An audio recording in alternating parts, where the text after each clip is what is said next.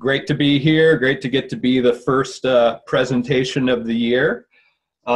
Super great time to be getting to work and do GIS work in Idaho. I mean, I think Keith would agree. We're pretty lucky folks that get to work in this state. I'm looking out the window right now at Lake Pend Oreille and snow on the mountains. It's just a beautiful time of year. Keith, the last presentation or so, or I think maybe it was in November, talked a little bit about Mosaic Datasets. And I had mentioned to Keith that at Innovate, we're using Mosaic Datasets quite a bit. And there was some kind of advanced topics on that that might be worthy of sharing with folks. And so that's what I would do today, is just kind of show you guys a little bit about what we're doing at Innovate. Some of you maybe know me for quite a while, like Keith. I was the GIS manager at the Coeur d'Alene tribe for about 20 years.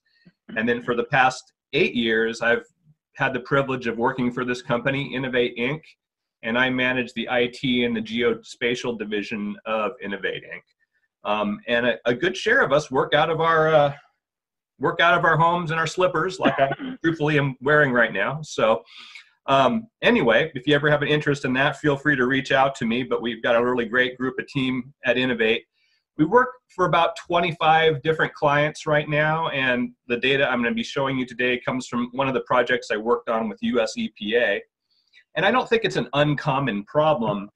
I'm going to slide one of web app viewers over here into the screen for y'all. And so, and this same project, actually another, a variation on the theme came up just recently with a client. So EPA Region 9 covers California, Arizona, Nevada, Hawaii, and the Pacific Islands. And so kind of anything that happens within that purview falls within our wheelhouse of work. We support EPA at Region 9. And so a recent project that just came up yesterday is there's some contamination they're looking at in Los Angeles, and they're curious about this contamination and where it's come from, and they know there's a site there that could be contributing this, so they want to look at historic photos over time. And there's many sites to get historic photographs. So here's a site at UCSB. And so if I zoom down into Los Angeles, we'll notice there'll be a bunch of points that show up on the screen eventually here. And those points are photo locations of all kinds of historic photographs that have been taken over time. And the University of Idaho has collections of them. I'm sure Keith has collections of photos and points at ISU. And then, but simply having a photo is great, but what's really powerful is making a background for your GIS so you can see what happened there.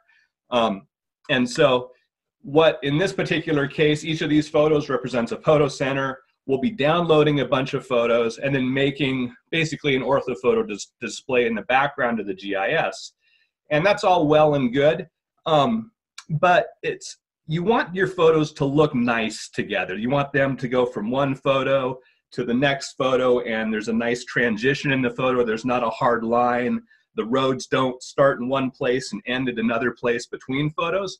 So this Mosaic data topic that I'm going to talk about is how to kind of achieve that using some of these advanced functionalities.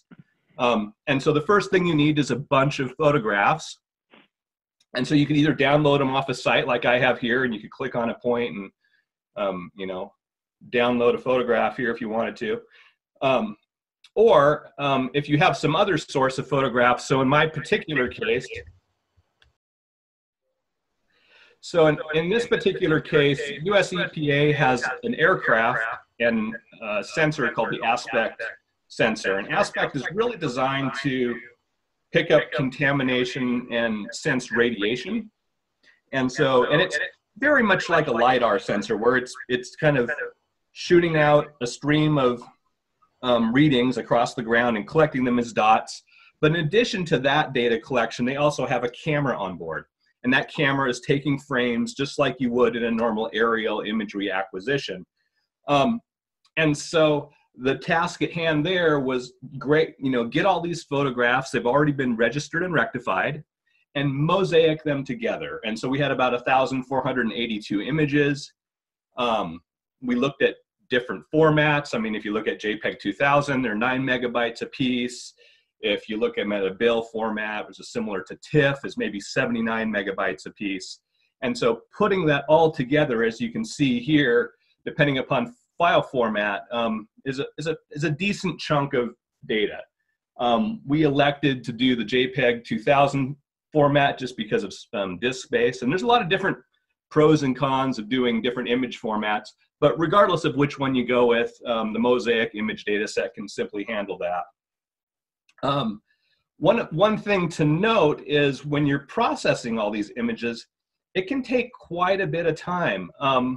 We have an Amazon instance where we're going to be serving this as an image service and consuming it within web apps that are written using the Esri JavaScript API. And so initially we started processing all the images because it's a whole bunch of data. You get it up there, you don't want to move it around a lot. And so we started processing it on the AWS server. So we had ArcGIS Pro up there, and we created a Mosaic dataset, and then started creating this footprint process, and it ran for days and days and days. And it wasn't a inadequate machine. It was probably 16 or 32 gigs of RAM, multiple processors, but it just took forever. And so I went ahead and downloaded a subset of that data and ran it locally on, a decent GIS workstation that I had locally here. And I found out that I could actually run the whole data set that was taking days and days and days in literally a half an hour. So anyway, just a note for folks out there. So not all processing. Amazon isn't the panacea for everything, I guess. And that was our experience here.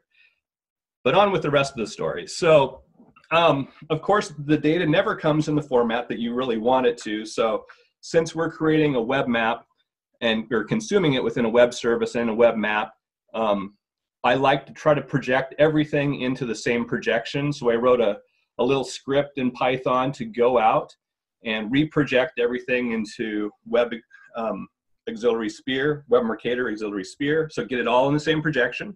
And I absolutely know that Esri says, oh yeah, we can project on the fly, but if you're gonna project on the fly thousands and thousands of images, you're gonna take a hit for that. And if you're just doing 10 or 100, it's probably not a big deal, but if you're doing thousands, then it becomes an issue. So you really do want to try to get stuff into the same projection. That's kind of best practices. So project everything. That takes quite a bit of time, multiple days probably, to do thousands of photographs. And then, create the Mosaic data set. And Keith walked us through this last time.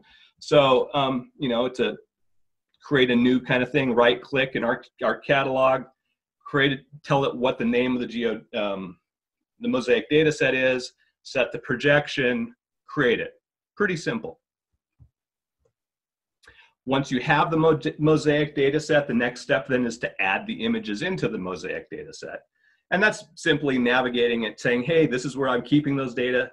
Now that I've projected them, here they are, they're in this folder.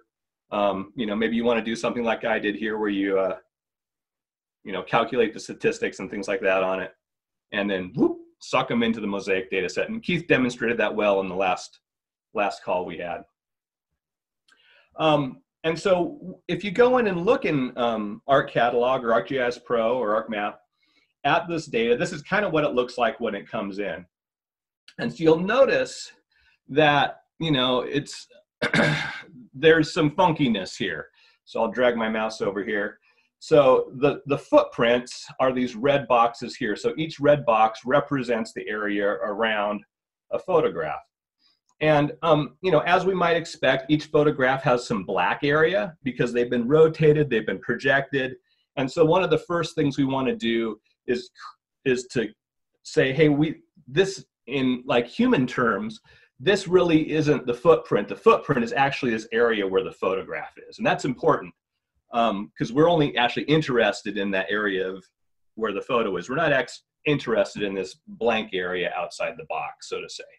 So to do that, you need to reprocess. There's a command to do that.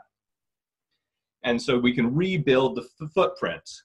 And to do that, I use the radiometric option down here, the computational method. And when you do that, it then identifies, hey, this is actually the area of the photograph. So that's the true image boundary. And in the example that Keith showed last time we went through Mosaic Datasets, he used a dataset that there really wasn't overlap or issues like that. I forget what you used, Keith. Maybe it was an orthophoto or a digital raster graphic or whatever. And so for some datasets, this isn't really an issue. But for where you have a flight of photographs, be it collected off of an airplane or a satellite or even a drone, you have overlap. And the task at hand is, well, what's the best way to combine that together? For those of us that took remote sensing in college, and I'm sure there's remote sensing classes there at ISU or other places still, one of the things we learned in remote sensing is the further you're out from the center of the photograph, the more distortion is that occurs. So what you really want to do is you want to figure out a way to only take the middle of the photograph if at all possible. But if there's no photograph on this side over here, there's no overlap, well, you might want to grab that area out there because you don't want it to be blank. So maybe some distortion is acceptable. And so many, many moons ago, back when Keith and I were young and good looking, I wrote a bunch of code in ArcGIS AML to clip the centers out of photographs. And I think I created a Mosaic Dataset before there was Mosaic Dataset for all the 1933 images. So I went out to the University of Idaho, we scanned all the images, and we made a nice photo mosaic of that. And we had to clip all that out. And it took, days and days and weeks to do all that, and lots of review. And the beautiful thing with the Mosaic Dataset now is that's just inherently part of the product, and it's a few clicks away. So I derivate. So anyway, we've created some footprints. The next step then is to create these things called seamlines. And so seamlines is how you're actually going to put the photograph together. So it's kind of the cookie cutter, or think of a jigsaw puzzle of how you want to put the photographs together. And ArcGIS is automatically using this thing down on the right. When you say build seamlines, you can say for the computational method, use edge detection. And so it's going to figure out the best way to slide this photograph here and this photograph here together, and to make it appear that they're not two separate photographs or one photograph. Now, one of the things you'll note here is that, so keep in mind with aspect imagery, the reason they're collecting the data is to collect radiation data off the ground. They're not really concerned about cloud cover and things like that.